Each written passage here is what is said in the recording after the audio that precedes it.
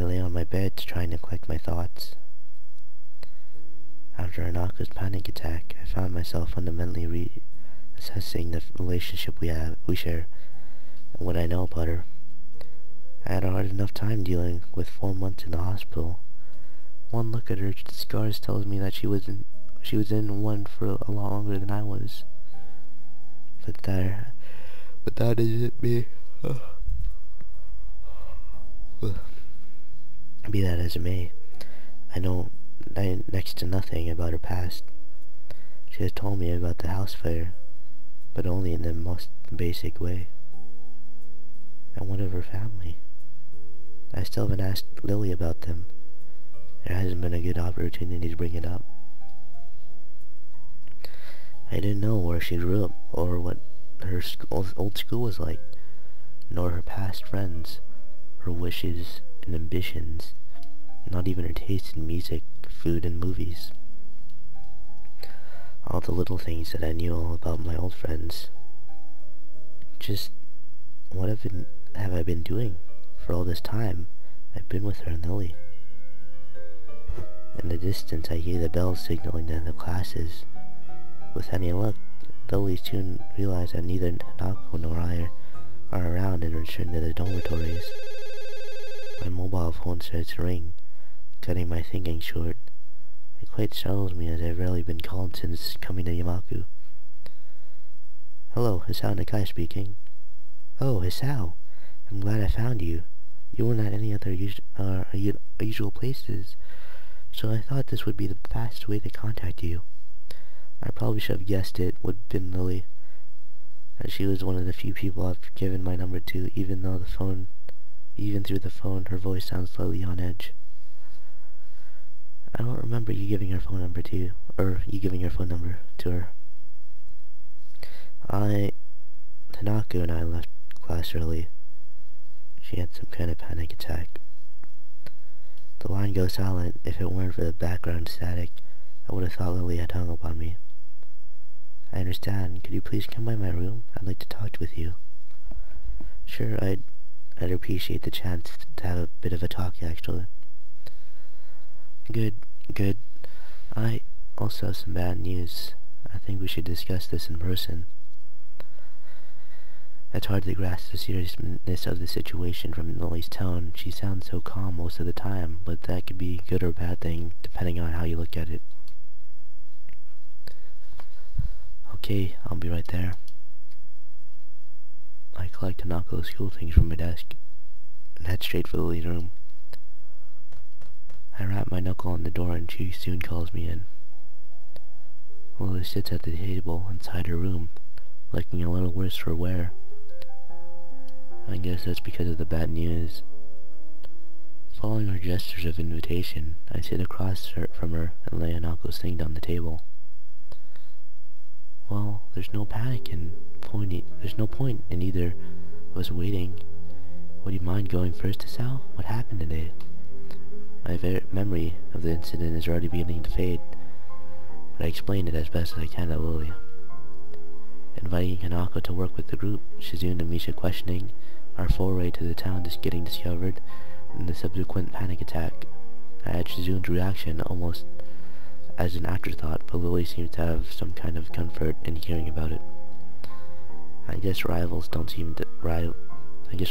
become rivals for no reason. There must be some history there, but now isn't the time to explore it. I see. She had said her therapist sessions were helping, but I had my doubts. It's quite a shame. Her birthday has caused problems before, but I hope that she had improved with you around and the more intensive therapy. Where is Hanako now? Last time I saw her, she was in the infirmary. I guess she's gone back to her room by now. She wasn't in the library or the tea room when I checked, so I can only assume that too. You said you also had some bad news? What's the matter? Do they concern Hanako? Lily shifts her position, both the body's way of saying she's searching for the right words. My aunt has fallen gravely ill. I'm afraid I'm going to be heading back to Scotland to visit her and spend some time with my family. What? Is she alright? When do you leave?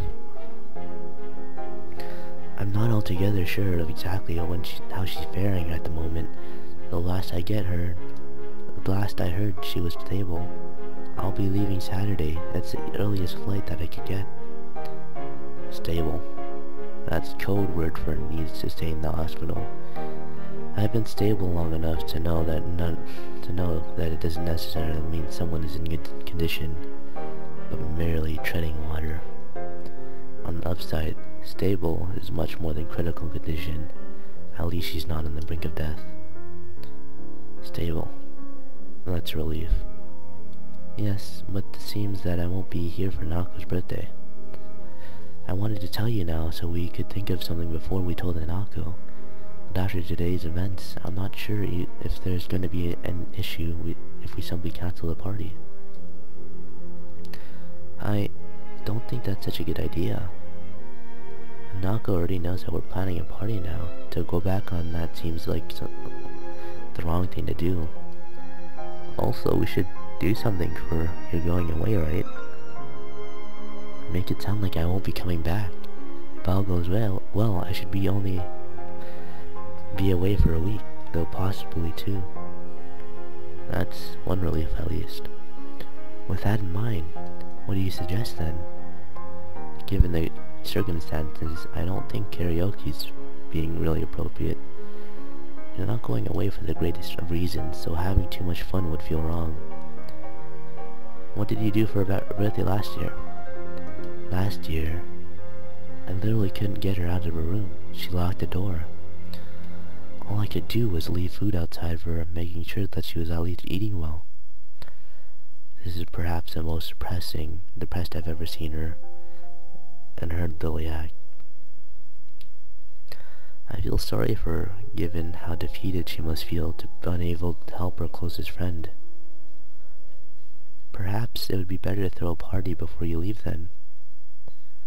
That does sound like it'd be best to be the easiest option. I think we should at least tell Hanako both about your trip and her party. I have her things from class as well. That's a good point. Should we go visit her now? I think that'd be a good idea. Part of me is dying to see Hanako. The last time I saw her, she looked like death walking. And these last few hours have torn me apart just thinking about it. We quickly get up and file out of Lily's room. Hanako is in the next door in the same hallway. Knocking lightly, get us no response. But the door proves to be unlocked. Lily pauses for a moment at the handle unexpectedly moves under her hand before opening the door. Hanako's room is startlingly bare and monotone, and there are no decorations on the plain white walls. A plain dark blue blanket, and only a few books and papers are purely utilitarian items on the shelves. Even her bed sheets are monochrome. The entire room feels as subdued as Hanako's character.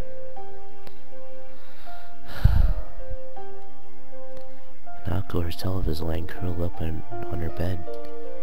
She may not be crying now, but her eyes are closed tightly to stop herself, and the tracks left by her tears still sit on her reddened cheek. I quietly walk in and set her bag down on her desk, afraid of startling her. Hello, Hanako. Estelle told me what happened today. Are you alright? Hanako's eyes open, though only a little. I'm okay. She tilts her head slightly to look at me, noticing my grimacing before I can hide it. Sorry for making you worry. Really, I'm fine now. She doesn't look nor sound okay, though at least she seems more calm than before she was before. She still looks as if the slightest breath could mostly break her. I said it before, right? You don't need to be sorry for this. Sal's right. I shouldn't have hidden something like a birthday celebration from you. I see Hanako shiver at the word. Lily picks up on the silence that follows and crouches down on Hanako's level. I'm the one who should be sorry, Hanako. Hanako's eyes open to peer at Lily. She looks at Lily for some time, taking in her face with those dark and analytical eyes of hers. Lily must have made the right impression on her, as Hanako recovers enough to prop herself up on their bed, and Chef is sitting on its side. Hanako worries about many things, but troubling others is a foremost among them. Hearing Hanako shuffling, Lily moves forward and feels the side of the bed, eventually taking a seat beside her and taking Hanako's left hand in both of hers. The feeling of me being out of place when the two are together are lessened in the time that we've known each other, but it's still occasionally very much there. This is one of those times, I think. Lily, if you want me to go. I don't want that. Wait, what? He asked Lily, right? Yeah. Lily and I both surprised at Hanako's mustering her courage. A half-mumbled okay is all I can give her in reply. I take her desk chair to sit in. Hanako, I'm afraid I have some bad news. So Lily's gonna break the news now. With Hanako having affirmed our relationship so clearly, perhaps Lily thought the timing was good. At least as good as it will ever be. My aunt has fallen ill, so I need to return to my family for a time. Concern replaces Hanako's remorseful expression. Your family? You mean in Scotland, right? That's right. Akira and I will be leaving Saturday. So you're going away? I won't be gone long. Probably only a week or two. I'll be back before you know it, and the Sal will be here, right? That's right. I'm not going anywhere. Hanako seems to take only minor comfort in this, but she does manage to summon up some resolve from somewhere inside her. Is your aunt gonna be alright? I'm not sure. Silence falls, expressing that the thing that's to truly bring Hanako out of her rut is another misfortune. I decided to bring up the only matter that brought us here, to distract at least in part of the dismal feeling from meeting the room. Anyway, we think that it would be a good idea to have a going away party for Lily. And I could double as, yeah, I cut myself off before mentioning her birthday. And that seemed to be a trigger for such a fierce emotion within her. Lily gives Hanako's hand a gentle squeeze. Is it alright by you, Hanako? It won't be anything lavish or overdone, just something small in my room. So, just in the school, right? Just us? That's right, just the three of us. If you like, I could ask Akira to come as well. Oh, okay. You're only going for a week? 1 week or 2, yes. I promise you won't be any longer. It's gonna be 2 weeks. Okay. She keeps saying it's gonna be like 1 or 2. Most people would be upset at hearing about a friend's family member falling ill, and happy at having a party, but with Hanako, it seems that both events are on the same level. Alright then, you look like you need rest, Hanako, so it might be best if we all went back to our rooms for now. You know that if you ever want anything, you can always talk to me or Sal, right? Lily's voice is pensive, an unusual edge for someone as confident as herself as she. I understand. Thank you, Lily, Sal. Well then, good night, Hanako. Night. I let out a long breath after the door closes behind us. It feels a little like I've been deep underwater, and only now I've been able to come up for air. Lily doesn't seem to be doing well either. She looks pale and drawn. Are you alright? Just a little tired. It's been hectic recently. Have you slept well? A little tired sounds like an understatement, given how you look. I think I managed to get a couple of hours sleep before class. I'll be okay. I feel bad about pressing Lily right now, but I think both of us are pretty tired from everything that's happened as well. I think you should get some rest. It's been a big day, and staying up isn't good for your complexion. Thank you for your concern, Miss Hal. Good night, then. Okay. Good night, Lily. I leave Lily in the hallway as she opens the door to her room and begins to make my way to my own. As I walk down quiet hallway, I can't get the image of Hanako out of my mind, huddled and pitiable, lying helplessly with tears on her cheeks.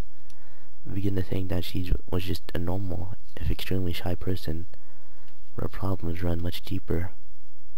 Trying to take a relationship further than what we share now, when she's so fragile and vulnerable, wouldn't be right. I don't need to be more than her friend in order to protect her, to try and stop anything like this to ever happen again. The possibility of my feelings for her going beyond that doesn't matter anymore. Hanako is precious to me, and that's why I can't take advantage of her. But even still, there's still that sting I feel when I think that way. For now, I need to sleep. Tomorrow hopefully will be a better day.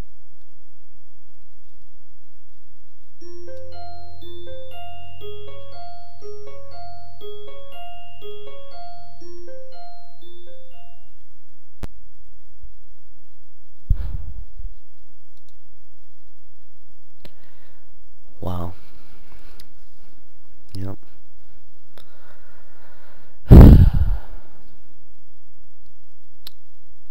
That just happened.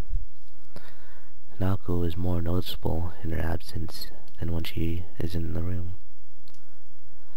I feel her empty desk calling out for me. I find myself peering over my shoulder endlessly, hoping that I'm hallucinating and that Hanako will magically appear.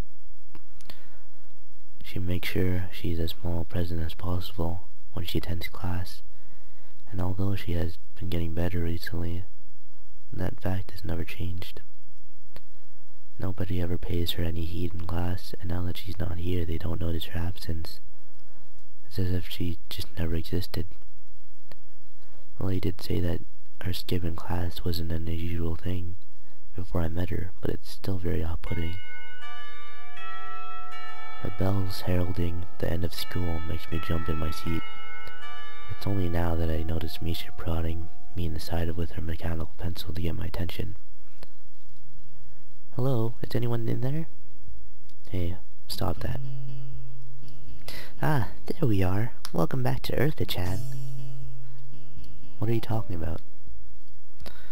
You keep on dazing off into space, and I was beginning to think that you were trying to contact alien life. I really didn't get much sleep last night, so I don't doubt Misha's words. I'm not sure whether it was due to my medicine's a side effect or Hanako's panic attack yesterday. My worrying about her in general, or all three. I yawned idly for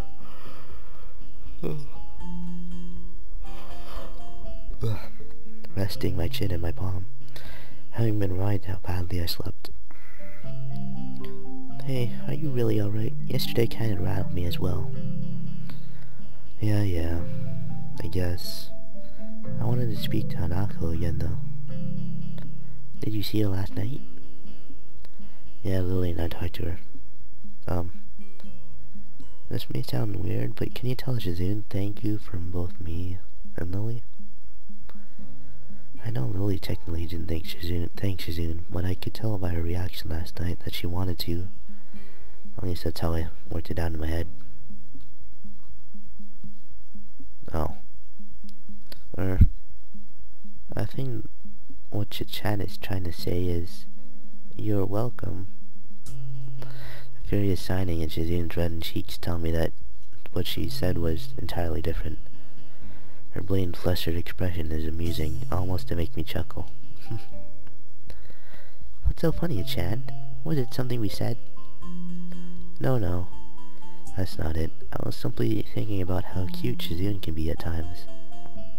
Wahahaha, you're right. Chan is really cute when she tries not to be. I noticed Misha decides not to sign her response to Shizune.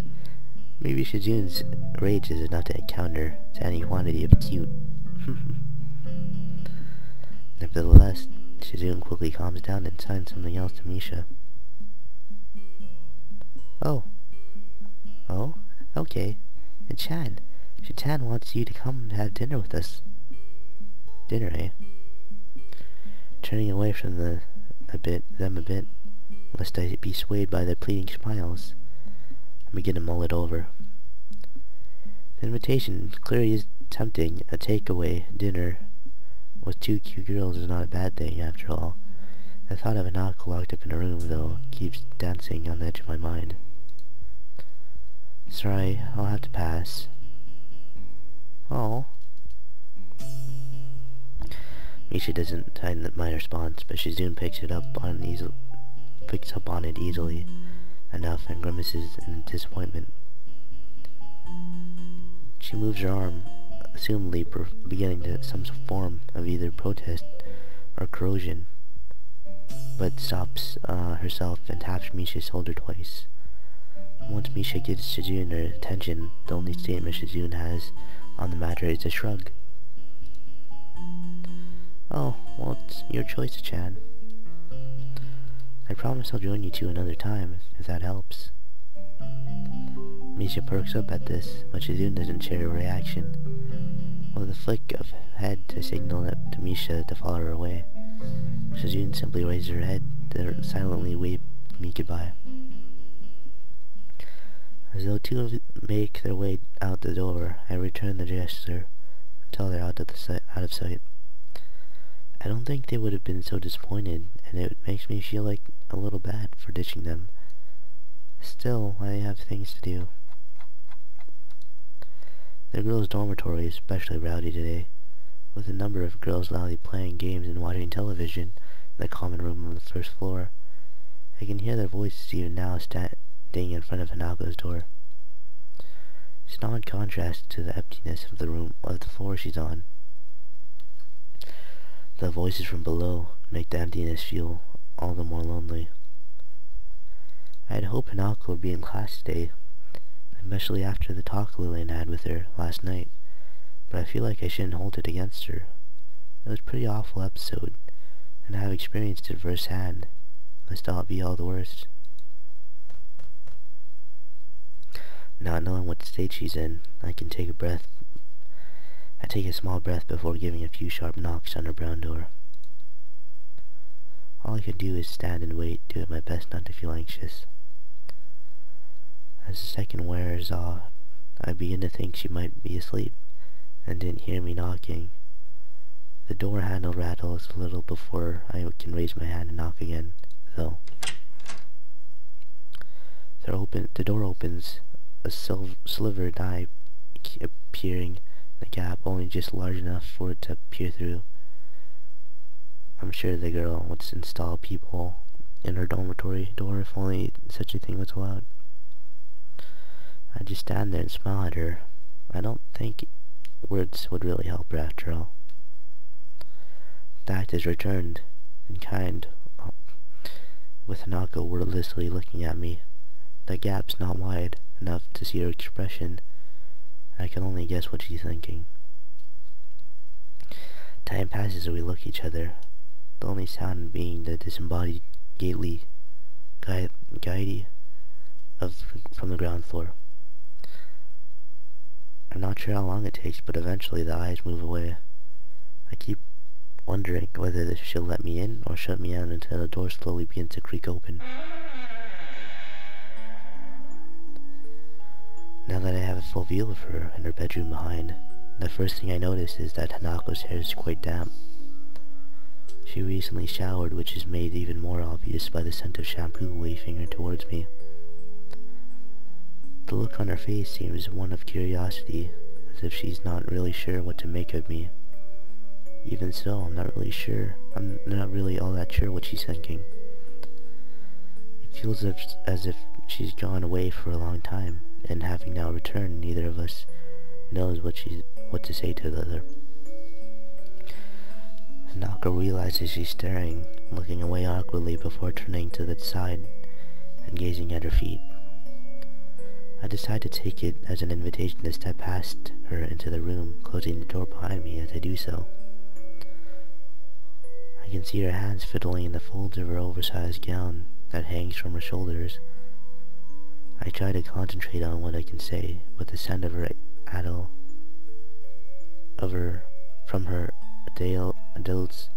addles my senses.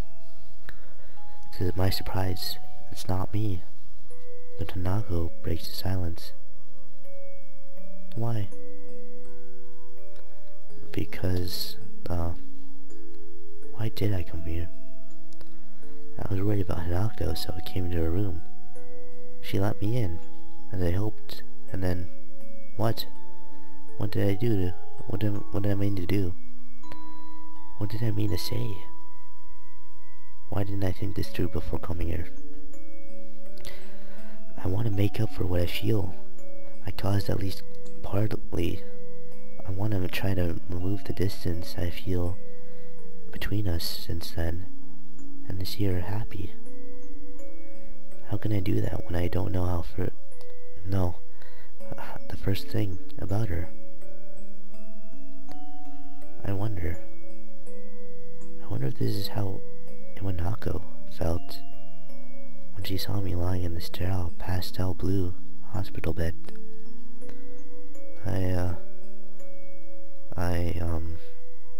A deep sigh steadies my nerves a little and ends my stammering.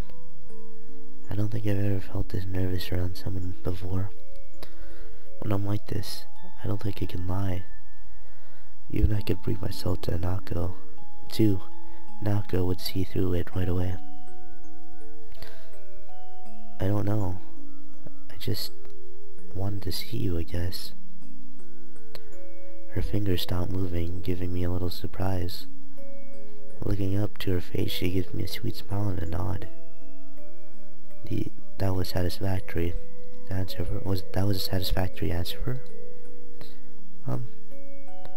Since you're here, I'd like to play a game of chess with you. I almost had my head in disbelief. That's all she wanted to do. After all, I've been winding myself up so much. Is play a game. Looking at her face though, a tentative smile perched upon it.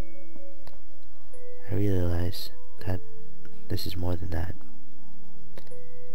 She could have not bothered answering the door. She could have shut it as soon as she saw my face. She could have asked me to leave. She could have rejected me at many points, but she didn't. Now with this calm face, she wants me to play a game that we played when we first really spent time alone together. A feeling of relief washes over me. Everything will be alright. Hanako has let me into her world. As long as we can be together like this, I think everything will be alright. It would be my pleasure.